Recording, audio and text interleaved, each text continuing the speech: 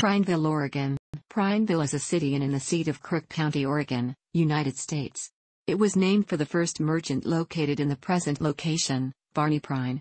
The population was 9,253 at the 2010 census. Prineville was founded in 1877 when Monroe Hodges filed the original plat for the city. The post office for the community had been established with the name of Prine on April 13, 1871, but changed to Prineville on December 23, 1872. The city was incorporated by the Oregon Legislative Assembly on October 23, 1880, and obtained its first high school in 1902.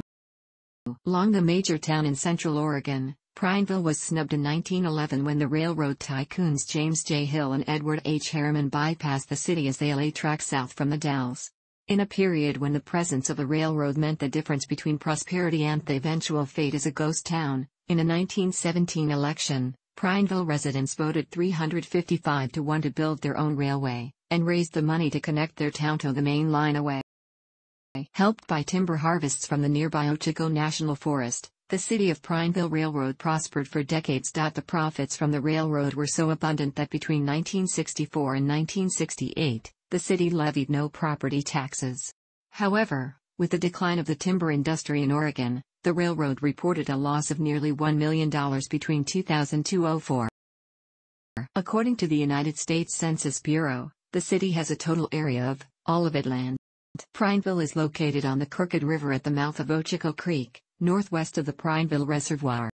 During the Miocene and Oligocene, great basaltic flows swept through the area. Barnes Butte is a prominent butte of this activity, located partially within the city.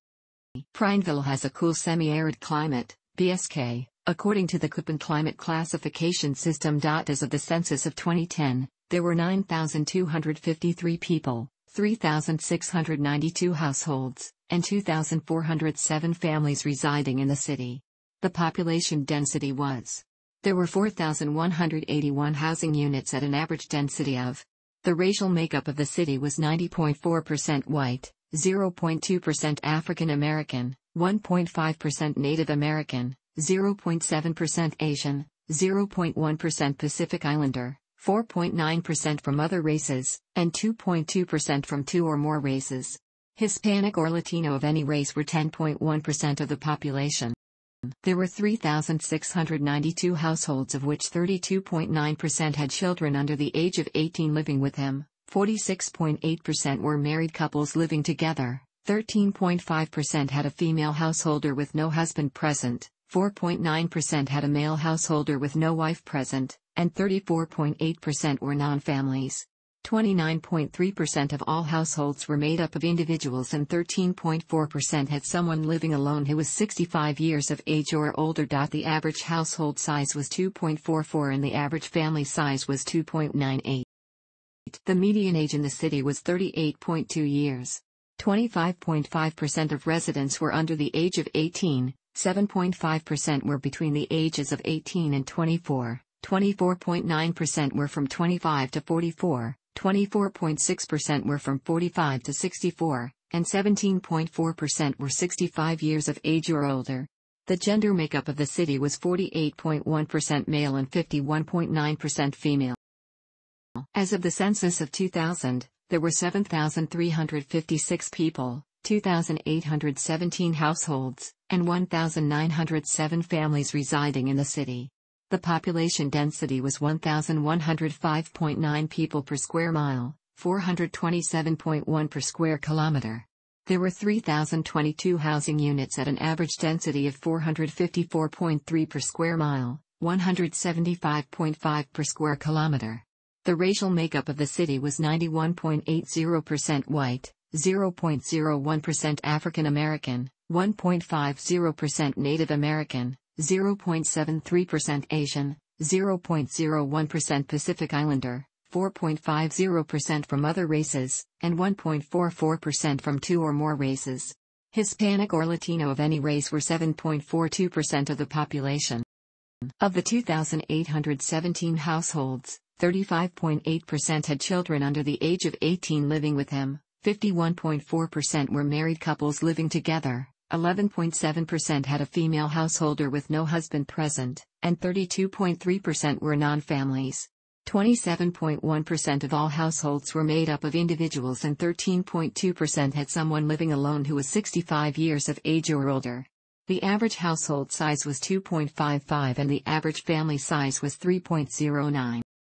In the city, the population was spread out with 29.3% under the age of 18, 9.6% from 18 to 24, 27.0% from 25 to 44, 18.6% from 45 to 64, and 15.5% who were 65 years of age or older. The median age was 33 years. For every 100 females, there were 93.1 males. For every 100 females age 18 and over, there were 88.0 males. The median income for a household in the city was $30,435, and the median income for a family was $36,587. Males had a median income of $31,224 versus $22,852 for females.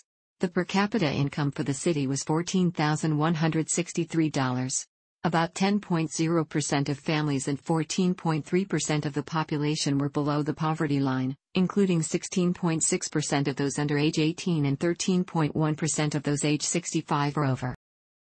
Les Schwab Tire Centers, a chain of tire stores based in Prineville, has been associated with the city since the company's founding in 1952. As of 2005, the Les Schwab Tire Center chain operates more than 390 stores in California, Idaho, Montana, Nevada, Oregon, Utah, and Washington, does more than $1.5 billion in sales each year, and, according to the AP, is the number 2 private tire retailer in the United States. The company announced December 12, 2006, that it would be moving the corporate headquarters to nearby Bend, where a growing number of its executives live, including Dick Borgman, who became CEO on the same day.